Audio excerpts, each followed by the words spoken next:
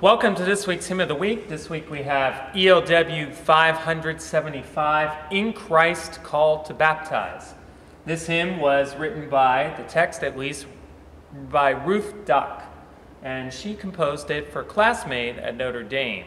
I think her name was Anita Stauffer, and it was composed for a Lutheran World Federation event in Hong Kong in 1997. In 1995, though, is when the text is copyrighted. Well, what happened there was the request was made to write the text or compose the text in May of 95. So then by the end of July, or by July, Ruth had finished it, so she submitted it and copyrighted it at that point. So that's why we see 1995, even though it was really just presented in 1997 for the Lutheran World Federation in Hong Kong.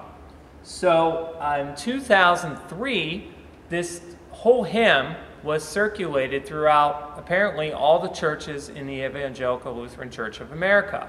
So it's very well known, I think, because of that. It was paired with the tune, as you see here, Saint Dino, very famous hymn tune. And this Saint Dino was originally probably likely a Welsh ballad, believe it or not, but it doesn't have that ballad effect. It probably has more of an Ashgrove effect, the other hymn tune. So John Roberts found it in a collection that was, I'm not going to read the actual translation, the words and the language, but it was titled Music for the Sanctuary.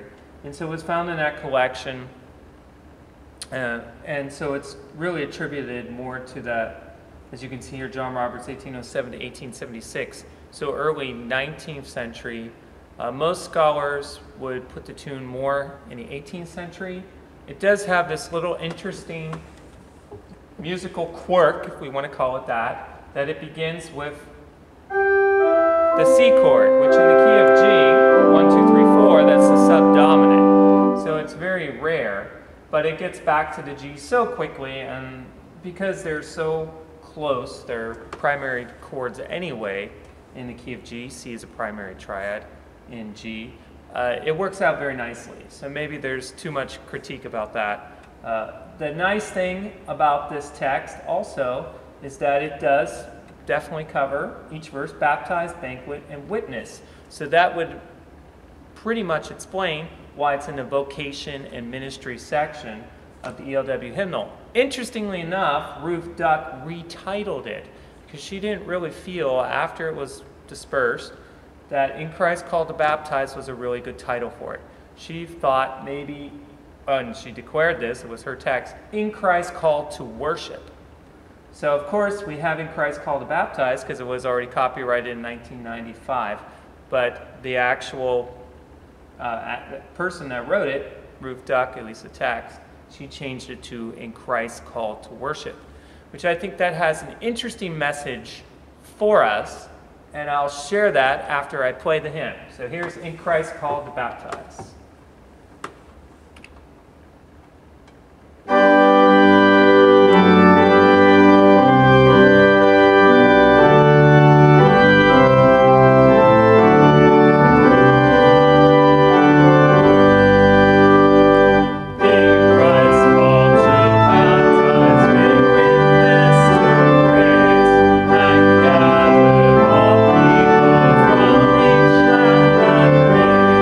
Thank you.